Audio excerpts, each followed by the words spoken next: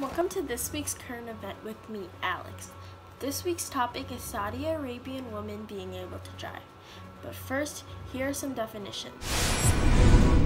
Decree. An official order given by a person with power or by a government. Fitna. Islam word meaning unrest or rebellion, especially against a rightful ruler. Sharia. Arabic word meaning the right path. Refers to traditional Islam law. A landmark royal decree was recently made that Saudi Arabian women will now be able to drive. This also means that more women will be able to work. Although this starts next summer in June of 2018, this is a really big breakthrough for the women of Islam. Women have been held subordinate by men. With the strictest rules in Saudi Arabia, women need permission to do almost everything in their everyday life. This includes going out, working, traveling, and even more.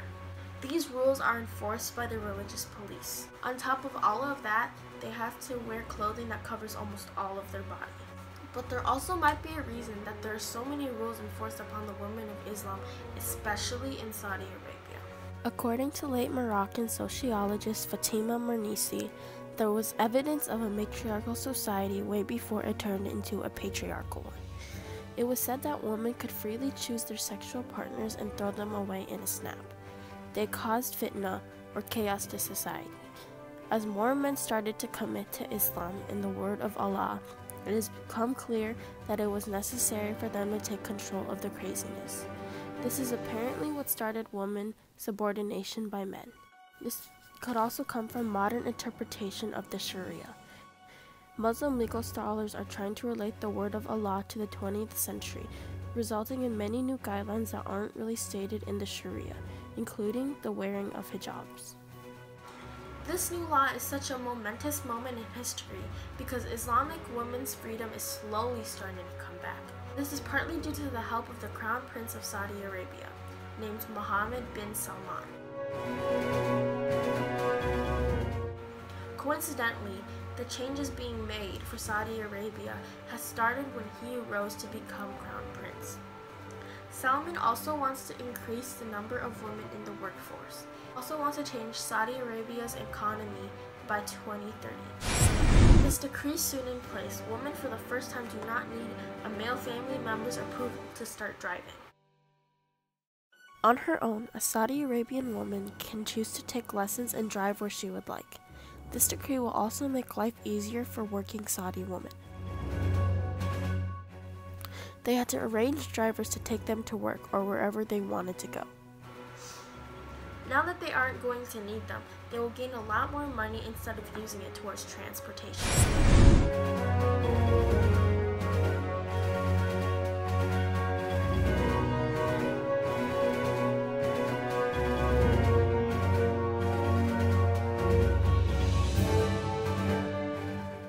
She started the Women to Drive campaign in Saudi Arabia after she was arrested because she posted a video of herself driving. She says, if you live in Saudi Arabia, it's a huge battle that was won today. They cannot afford keeping the woman in the back seat.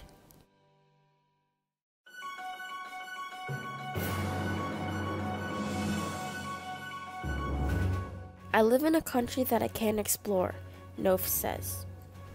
She's always wanted to explore, but with the laws that are in place, she needed a driver to take her all these places. Life will be easier, she adds.